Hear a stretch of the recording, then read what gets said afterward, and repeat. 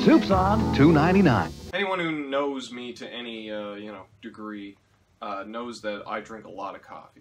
And being Canadian as I am, there's one institution that reigns supreme above all others, and that would be Tim Hortons. I think every video I've ever done, I've had this mug drinking from it. And it is a Tim Hortons mug from 2003, a Christmas collector's sort of thing. And I like my Timmies. I want to say about 5 years ago now, the Tim Hortons was bought out by this international conglomerate, I think from Brazil, that owns Burger King. It was the Burger King Tim Hortons buyout. It was a big to-do at the time. There was massive layoffs at corporate office, and since then, Timmy's has gone through a number of changes in a multitude of different ways. Their branding has changed completely. They've expanded their repertoire, their menu to include more fast food-like items, like potato wedges, like French fries, and they sell veggie burgers now. And I was just at Sobeys yesterday picking up some groceries, and I came across something that, I was just perusing the aisles, and I come to find, I'm going to get real close to the camera for a second here, this. And this is a can of Tim Hortons Homestyle chili. I have never in my life seen anything at the grocery store that said Tim Hortons on it, other than the coffee grinds I was picking up. And that mug doesn't have it on it. But the old Tim Hortons logo was oval, right? And the cup was like a two-tone burgundy, and it said "Always Fresh." And since the buyout, the cups are now just one flat color, and they have the name Tim Hortons kind of wrapping around them in a way that isn't pleasing to the eye whatsoever. And so you have this vibrant red with Tim Hortons, and yeah, Homestyle chili. This was shocking to me that. Not only are they now trying to compete with McDonald's, because what happened was Timmy's started making these changes, and they weren't being outright about it, they were being very sneaky and underhanded, and the biggest, most, galling one was that they changed coffee bean suppliers to something cheaper, essentially. And a lot of people noticed, a lot of people took issue with it, and in the intervening time, McDonald's, who've been making massive pushes with their McCafe, angle, cutting in on the coffee donut market, got Tim Hortons' old coffee bean supplier. So now everybody, a great number of people my age anyways, switched entirely from Tim Hortons to McDonald's, but I would never do that because McDonald's isn't, McDonald's doesn't need my money. Anyways, so I just never expect. I know that you can get soup and occasionally chili at Timmy's on their lunch menu, but to see a canned good in the grocery store that says Tim Hortons on it, absolutely baffling to me. So let's run through it, real quick. Prepared in Canada, suggested serving, picture of a bowl ready to serve. Yeah. Whether you're dining at our place or at yours, Tim Hortons is committed to delivering the flavors you love and the quality you've come to expect. We select the finest ingredients for our signature Homestyle chili for a healthy and satisfying experience every time. Nutritional facts: 1 can, 425 grams, 20 grams of fat, 450 calories. That's 26% of your daily intake of fat, 40% of your saturated and trans fats, 43 grams of carbohydrate, 26 grams of protein, 70 milligrams of cholesterol, 1,120 milligrams of sodium. That is 49%. That is 50% of your salt intake for the day. Yeah, this is going to be great. Made in Canada, from domestic and imported goods. Tim Hortons, registered trademark of Tim Hortons. Yeah. Okay. Anyways, the other thing that caught my eye when I bought this is there's cooking instruction. You know, you pick up a can of Chef Boyardee, there's fucking, it tells you how to put it in the microwave. Well, ready to serve. Step 1, open can with can opener. Most condescending shit. Pour into a soup pot and heat on stove to boiling, alternatively heat in microwave using a microwave-safe bowl. Serve and enjoy. Yeah. So, I'm gonna cook this, which I may or may not show you. I'm not sure yet. We'll see. Depends on how much video editing I feel like doing, to be perfectly honest. And then I'm gonna eat it, and I'm gonna tell you how it is. It's been a while since I did a food video, and we're in a whole new setup since those days, so bear with me.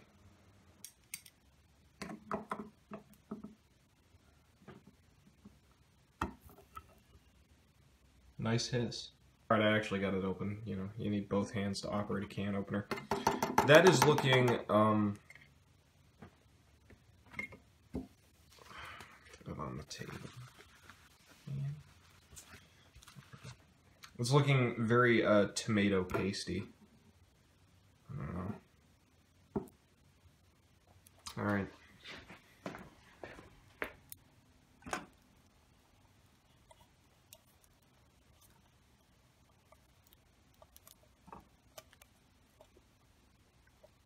All the beans appear to have gone to the bottom.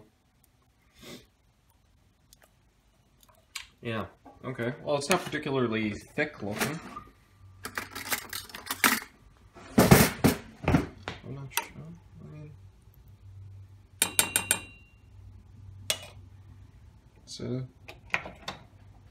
let's get this bitch going. There's a look at it prepared. So, yeah. It's much runnier than I was expecting. I was kind of hoping that it'd be a bit thicker. It's still got that very tomato paste look about it. No large chunks of meat or anything. A couple of beans. Yeah. Alright. Let's eat it. And we're back. So, aroma-wise, as it was cooking, I could kind of smell some spice off it, but at this point here, it doesn't smell of much of anything. And,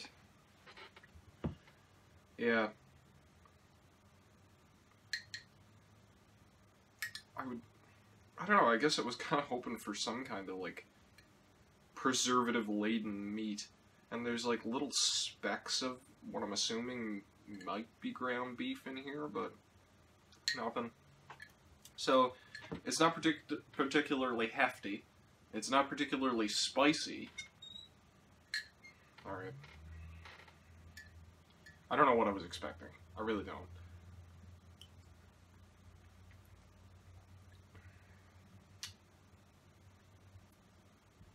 Well, that's just tomato.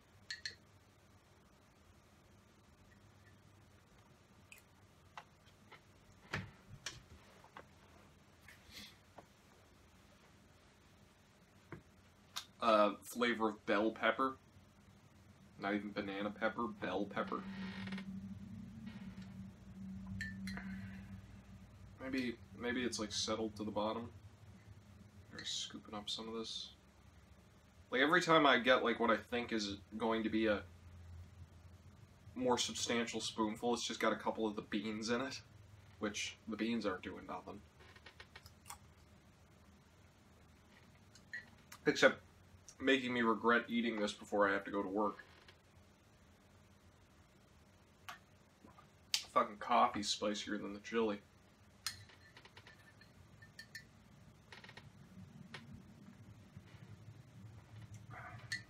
I mean, like, it's not awful.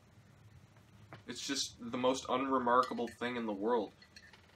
Like, I've had stag chili, which is, like, you know, canned. You buy it in the same aisle at the grocery store next to the Chef Boyardee. It's got some kick to it.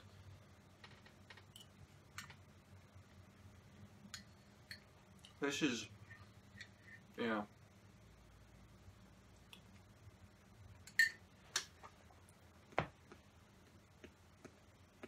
Can you say you're disappointed when you had no expectations? I don't know.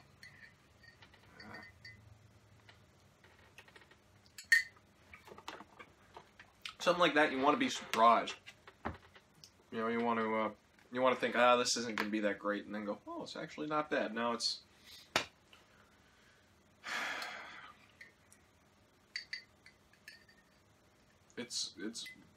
if it were a color, it would be beige, possibly gray. If it were an object, it would be cardboard. Unremarkable. Just completely unremarkable. In any way, the best thing I could say for it is it's edible. It's not actively unpleasant. Piece of onion there.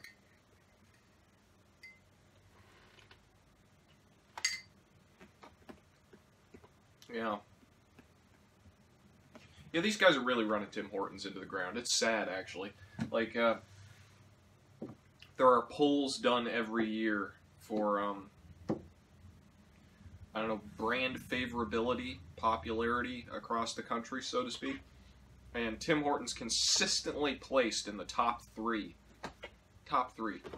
And last year it came in somewhere in the 50s, the 60s maybe, like that much of a drop off in a single year, just like that.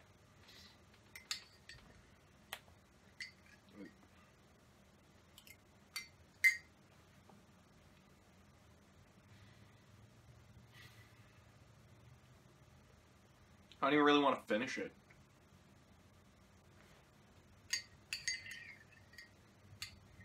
I also don't want to cook anything else for lunch now, though.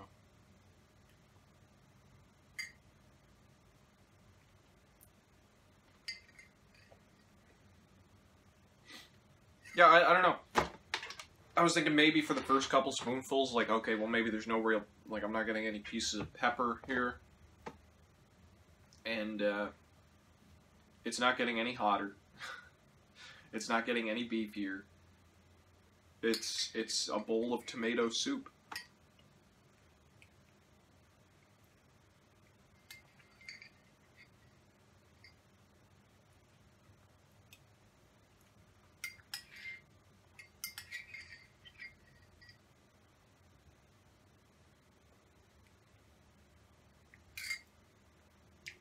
Who thought this was a good... I guess I thought it was a good idea. In the production, who thought this was a good idea? Who thought this was going to be a seller? You know? If they were selling this in-store, you know, if it was like you go into a Timmy's and you're hungry, you get yourself a medium coffee and you get a jelly donut or like a muffin and a piece of bread and a little bowl of chili on the side, then it would be perfectly fine. But to like bring it home and cook it for yourself, because you're at the place and it's like, oh, we've got this special, this is our lunch special, would you like a bowl of chili? And you go, sure, it's only this much, like $5 for the whole kit and caboodle. And then you go and you eat it and you're like, it's fine, it's here, I'll eat it.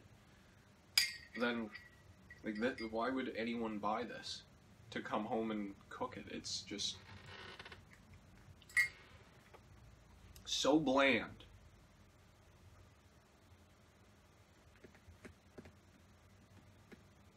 You just want to be surprised once. You want to go in thinking that glass is half empty and then come to find that it's entirely full. But it's not the way the world works, I guess.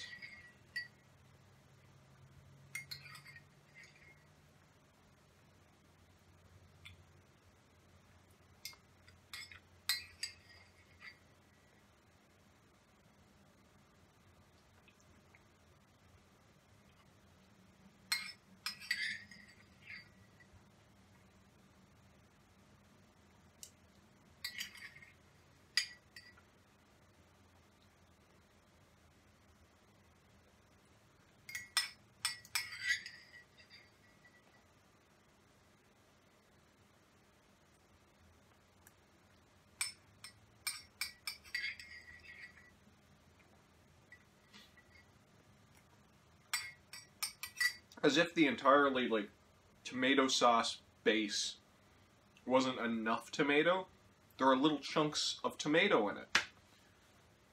So you can have, you know, your flavorlessness with more flavorlessness. Fucking Jesus.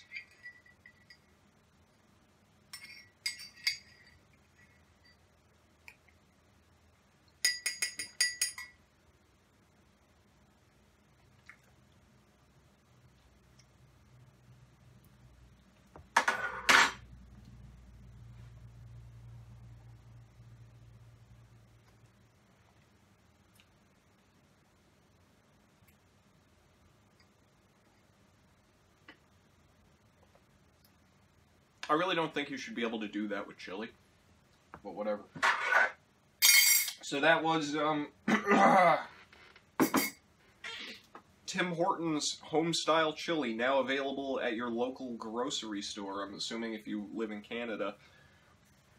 I would not recommend it at all. As a matter of fact, if you're still going to Tim Hortons for coffee, I recommend you start going to Robin's Donuts, because their coffee isn't quite as strong, but it's nowhere near as bitter, and their pastries are a million times better than Tim Hortons. And they also, you know what really grinds my gears? New coffee lids. Like, what? My entire life, every coffee shop you go to, every fucking corner store, anywhere you go to get coffee, the lid you get in it has a pull tab that you rip open and then pop in, and then it's just a flat lid that you drink out of.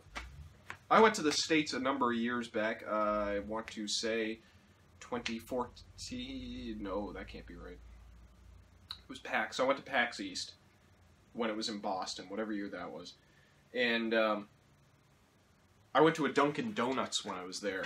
And, you know, you see in movies and shit where coffee cup lids are, like, you know, an inch high with just a tiny little fucking hole in them to drink out of. Like a sippy cup. Like what a baby drinks out of. Like what an infant child drinks his fucking milk out of. Yeah, it was like that. And I didn't enjoy it. And then in, like, the last year, everywhere around here is using these stupid lids. Like, I can't get the plain, regular coffee. Nowhere. Robin's Donuts is the last place around that still has a normal fucking coffee lid. And the worst part is how fucking, like, Tim Hortons, again, massive culprit in this regard, how fucking cheap and shitty their lids are after getting. Before they switched over to this type of lid, they changed lids twice, and they got remarkably cheaper each time. When the buyout initially happened, and then again after that, the plastic changed to like a cheaper, shittier, flimsier material. And now they've got these ridiculous fucking things with a little flip lid on it. Like, I'm assuming because McCafe has that style of lid, and McDonald's is making money. I wonder, we got to do what they're doing. I can't remember why I started going off about the coffee lids. Yeah, don't eat the chili. Thanks for watching. Merry Christmas. You know? This will be my little Christmas present to all 5 of you. Always fresh, always Tim Hortons.